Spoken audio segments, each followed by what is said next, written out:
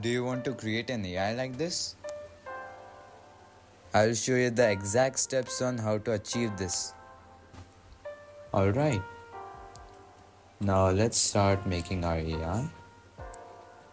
So firstly, we need to get the template, open the inventory.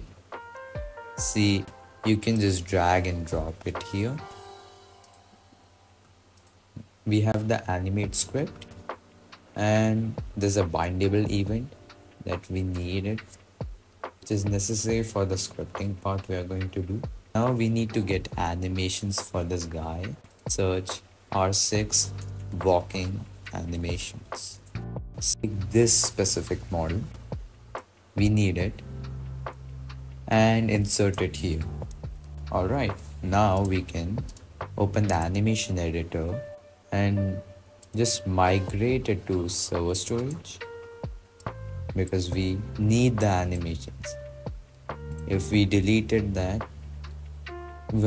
all the saves were gone then. It's something that Roblox added. Let's take the idle animation and publish. Nice, copy the ID.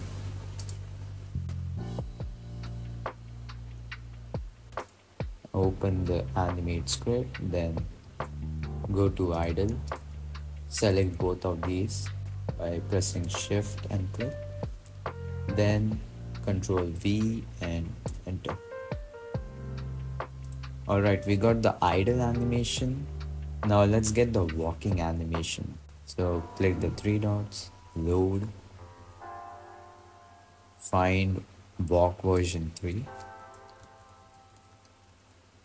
Looks good.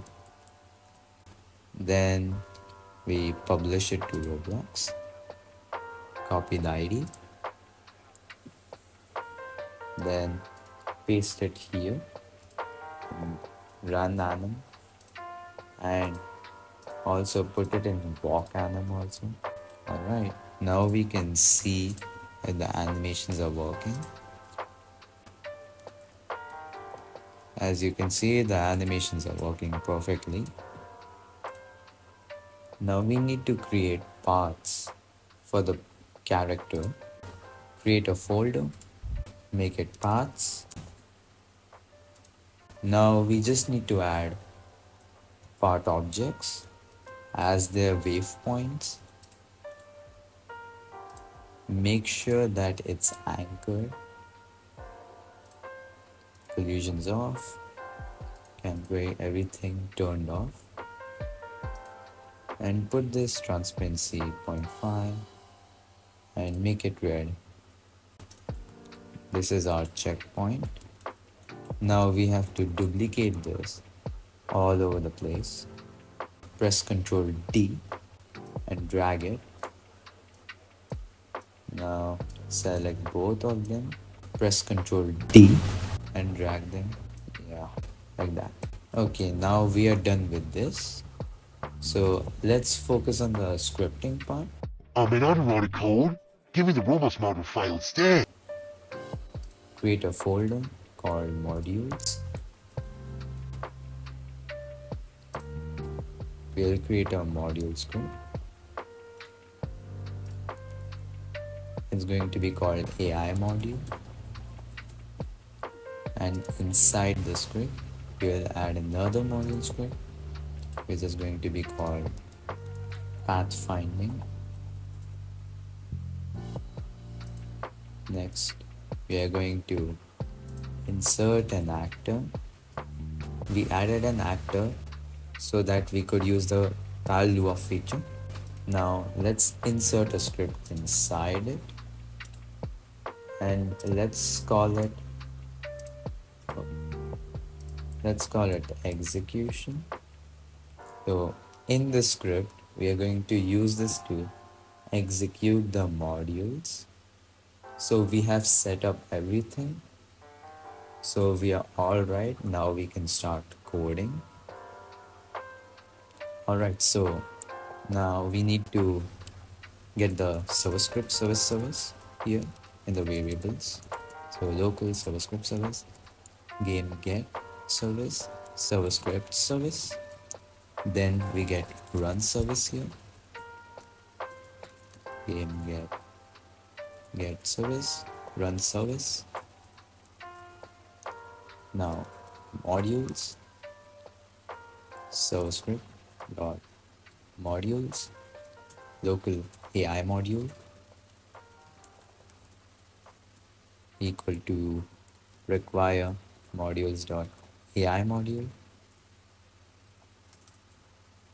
Next, we are going to create a variable for this bindable event called parallel execution. Local parallel execution script dot parent dot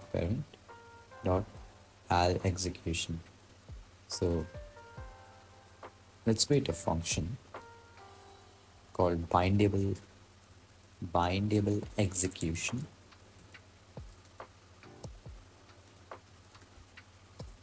Alright, now let's add the parallel execution here.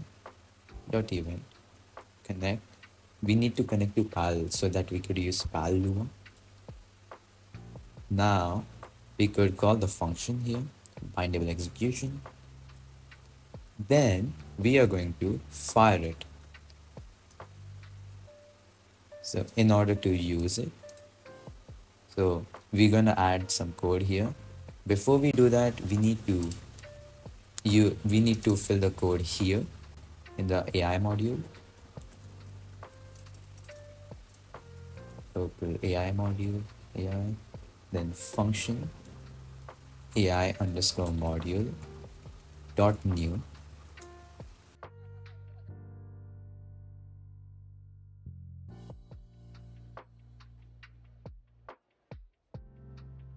In here, we are using an object-oriented structure. Let's fill up the variables. Self set meta table, then AI underscore module, return AI module.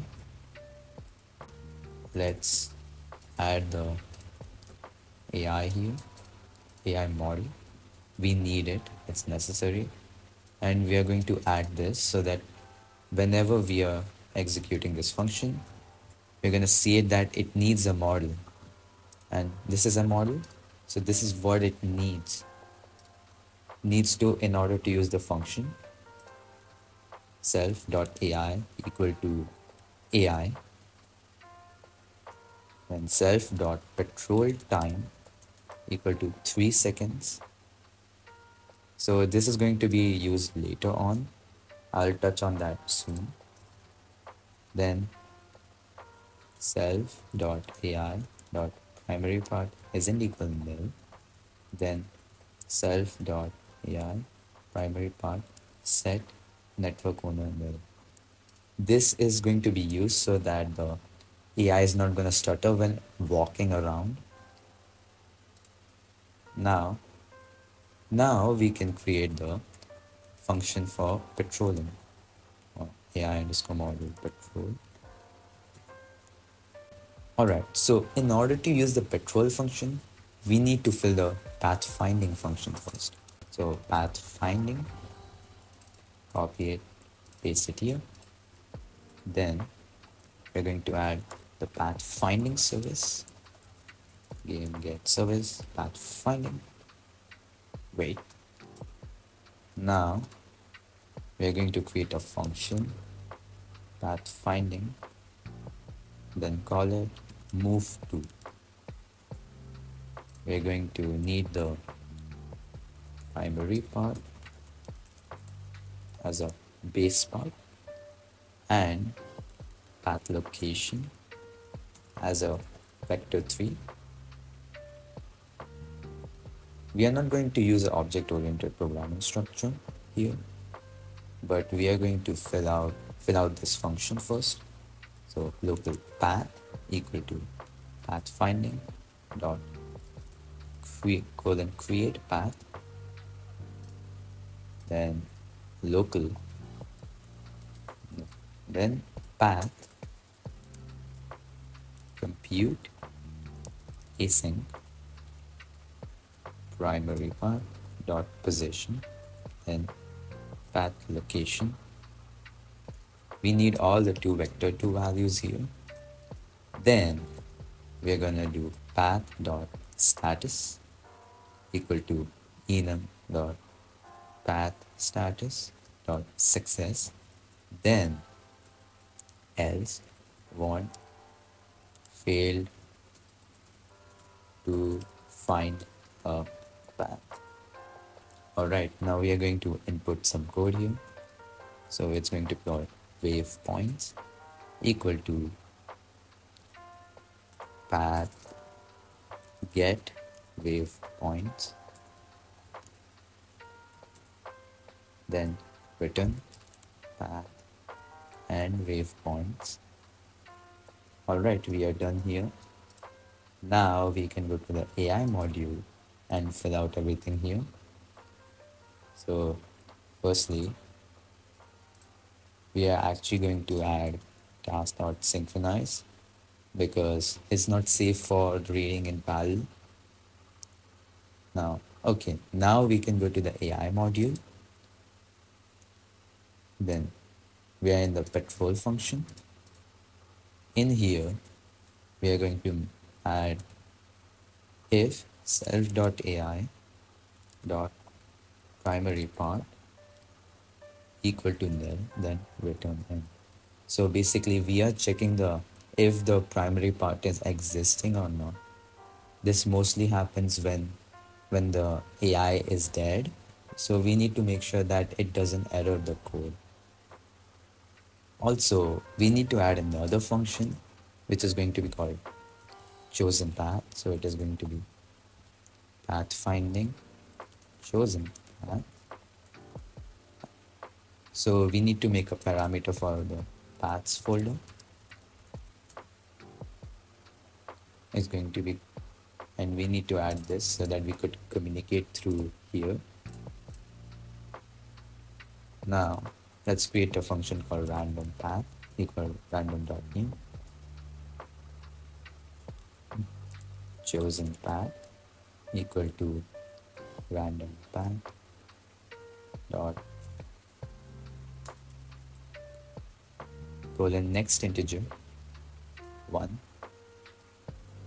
hashtag paths get children written chosen path paths folder get children chosen path dot position. So now we are done here. Now we can go to the AI module and add all the functions. So local path location equal to oh, almost forgot. So we need to add this just for code communication purposes.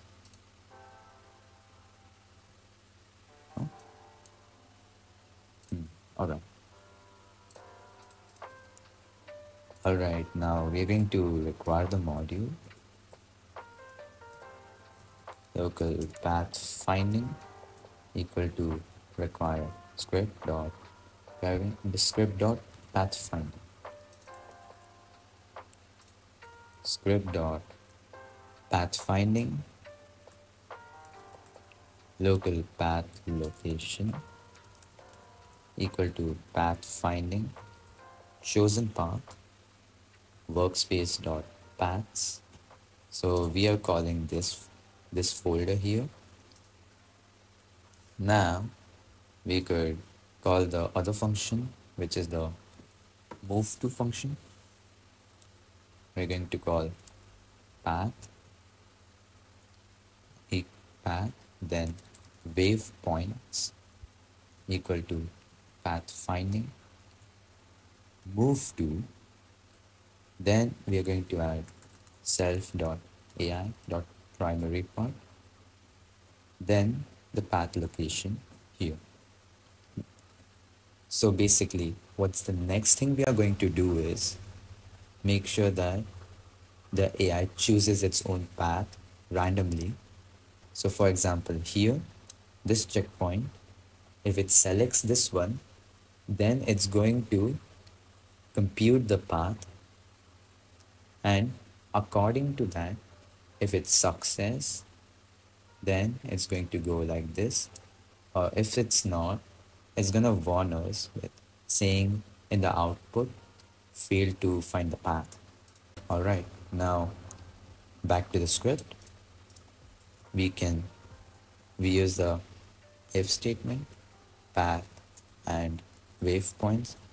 Make sure that they are not nil, or else if we are not going to add it, it's gonna error. For underscore waypoint in I pairs, waypoints. Oh, we are just gonna add waypoints. Do local teleport to waypoint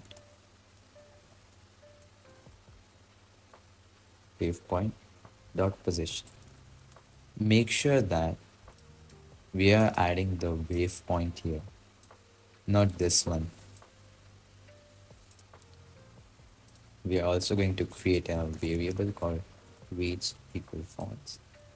Then we're going to add self.ai.humanoid move to. Now we are going to add task.synchronize so that we could go in a serial phase, as this is also not safe in PAL. Then waypoint dot position, then self.ai dot humanoid dot move to finished connect function. Then we're going to use this for reached, and this will be called is reached instead. So if the character didn't reach yet, so it's going to be false, else. So this is used for making sure that if the character is stuck somewhere, we could then teleport the character to its respective place.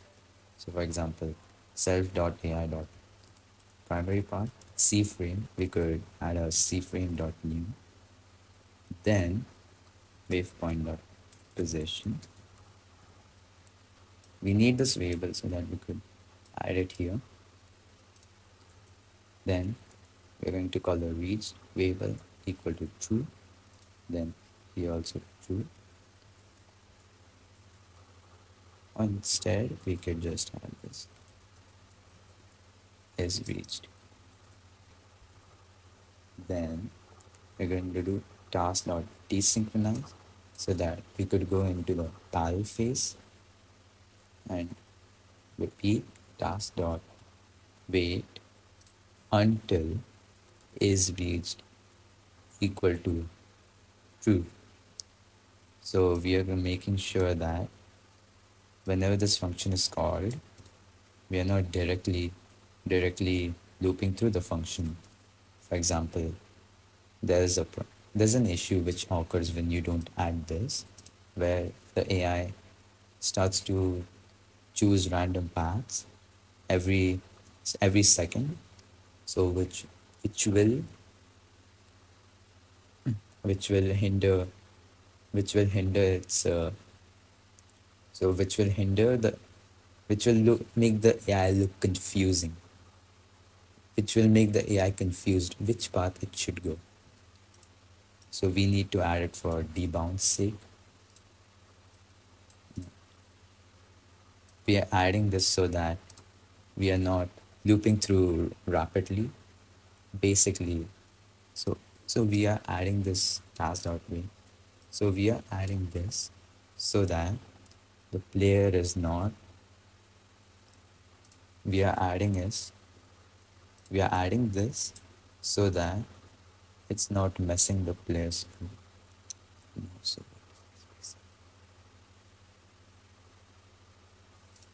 we are adding this because whenever you're going to execute this code, the AI is going to randomly walk around choosing random paths, like if it's confused where to go.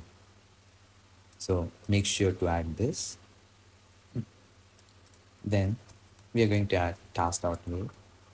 And now we are going to use a patrol time self variable, which we have made it here. All right, now we can go to the execution script and we're going to call the variable called local execution equal to AI underscore module dot new. Then script dot parent dot parent. The parent is the R6 character.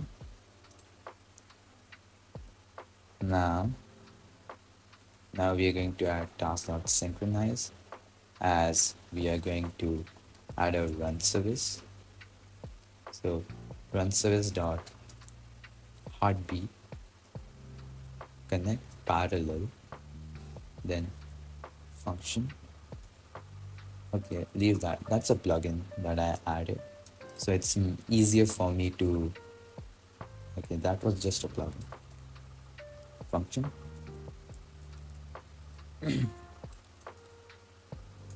Task dot synchronize. Then we're going to add run service dot heartbeat run connect parallel function, and done. Next, we are going to add a variable called patrol debounce, which is going to be false initially, and we're going to add a patrol debounce. Now in here we have to loop the patrolling. All right, now we need to create a system for patrolling. So we are going to loop through the code, and okay, let's use the run service variable that we have used, that we have added before. Let's use the run service variable as we have added it before. Run service dot heartbeat connect parallel. This is going to be in the parallel phase. And wait.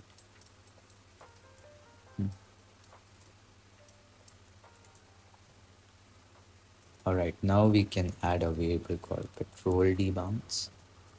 So basically we are making a loop for the AI to patrol around, So basically we are making a loop where the AI is going to patrol around the checkpoints. Now we could add the run service dot heartbeat function here, which is going to be called in parallel.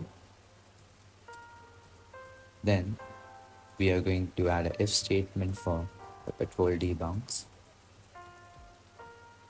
to make sure that it doesn't unnecessarily loop through again. So it won't unnecessarily loop through the function again, which could confuse the AI. So execution patrol and patrol debounce equal to false. So I believe we are done here. Let's test the AI once. Oh, my bad. So in here, we have to add a task.synchronize. Synchronize. Oh, we have to use a, oh, it was a, see, this was the error I got, as set network owner is not safe when using parallel. So we could just add task.synchronize here. Then we can run the code. All right, we got another error.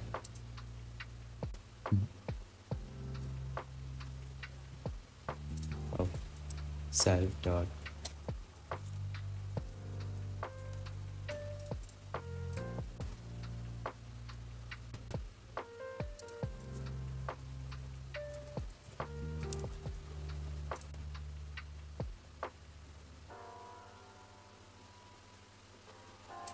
No. Oh, I found out my mistake. I was returning the table, but I have to return the self variable instead. That's why. Okay, I got stumbled upon another error. So we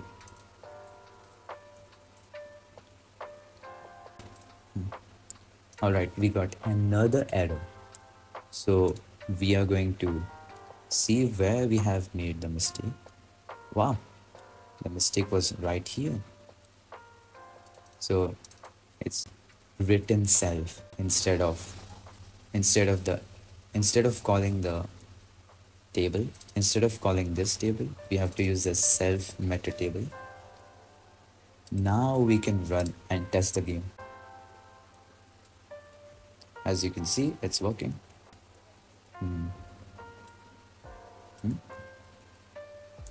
Yeah, it's walking around, patrolling to another place.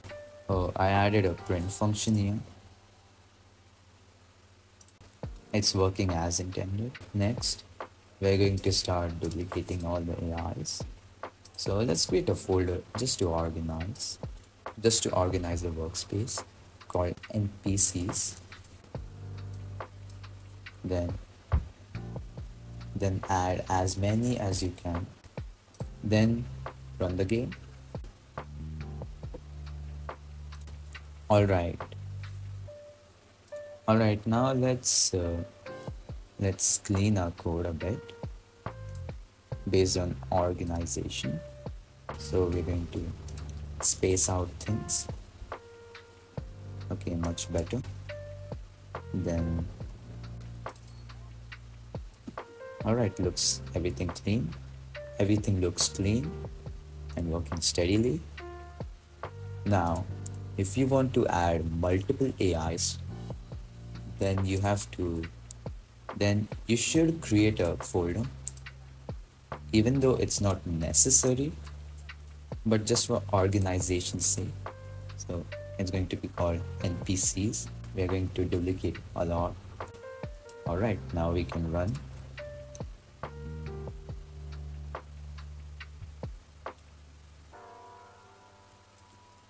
As you can see, they work perfectly fine.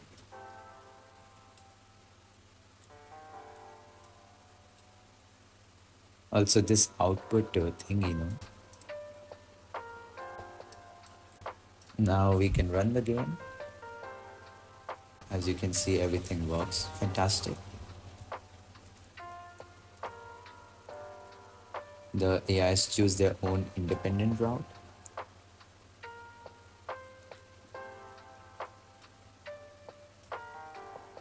So everything is working good. Now, if you want to play test the game,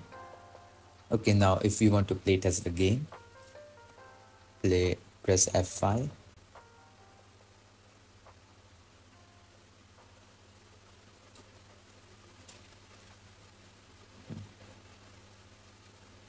Thanks for watching. I hope this video helped you. If you are new to the channel, make sure to subscribe. Yo. If you're interested in AI, you should totally check this video out. Click here.